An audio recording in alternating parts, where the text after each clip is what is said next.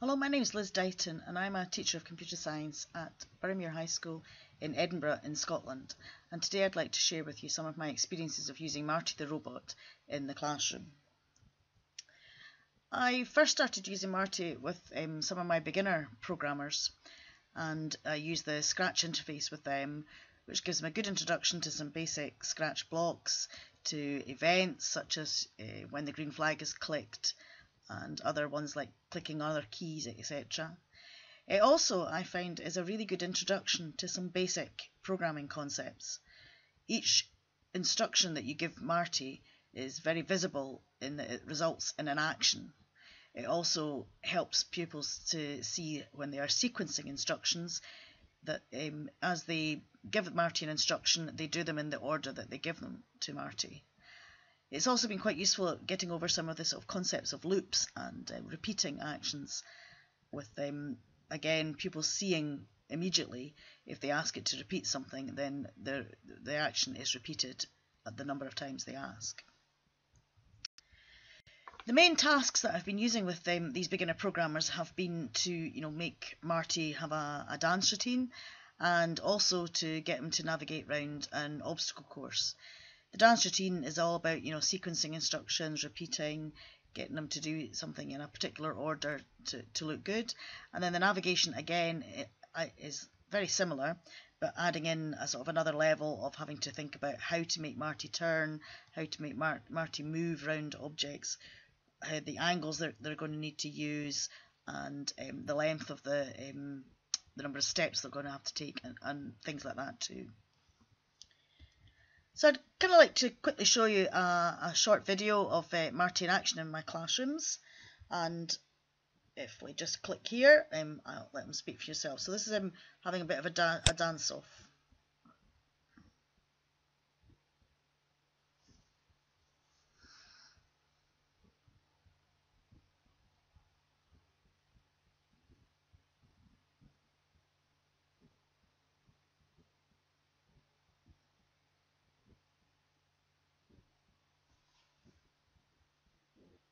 Get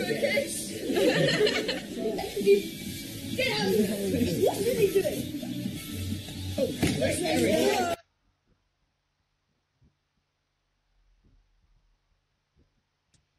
Everybody clap your hands. Clap, clap, clap, clap your hands. Right now, we're going to do the basic step. To the left. Take it back now, y'all. One hop this time. Right foot, let's stop. Left foot, let's stop. Cha-cha, real smooth.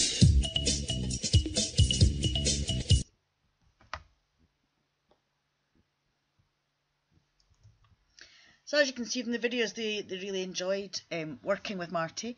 And after we had a few lessons with them, I surveyed the pupils, and here's a summary of some of their responses, which I'd like to share with you. These are all their comments, which I haven't edited. So the first question I asked was, what would you like about programming using Marty? So as you can see, they enjoyed the freedom. I love the way that they said the Marty made you think about how to program it. A very common theme was we could see our programs work on Marty the Robot much better than it just being on the computer. Then I asked them what did they learn about programming using Marty. Again, it was quite interesting, but how to test programs properly and how to use deduction skills to figure out limits. That was something I hadn't really initially thought about, which I was very pleased to see. I learned to write better code, fantastic, and that making robots do complex tasks is a bit more difficult than it looks was also quite interesting.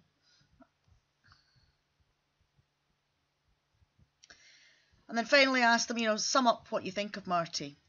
And as you can see, some interesting there. He's a robot with a surprisingly expressive face. I love the one, haha, you had French while I made robots dance.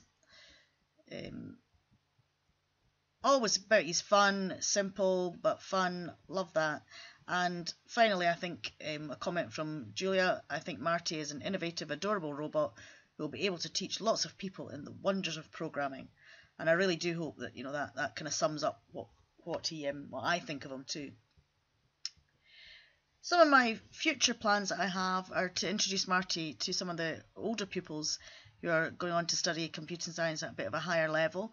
We use Python as our main programming language in school, so I'd like to maybe use that to introduce some of the concepts behind robotics, how to make movements of the legs, the arms, etc. work there, what the kind of robotics concepts that Marty uses too, and also to help illustrate some of the object-oriented concepts using the Python objects and classes, which the source code of Marty makes use of, to try and sort of introduce how objects and classes are handled in Python using something which the pupils are familiar with. So I just want to say thank you very much for taking the time to listen. I hope you've had as much enjoyment with Marty in your classrooms as I have had in mine. I certainly would highly recommend it as something to fully engage pupils and get them really interested in learning to code. Thank you.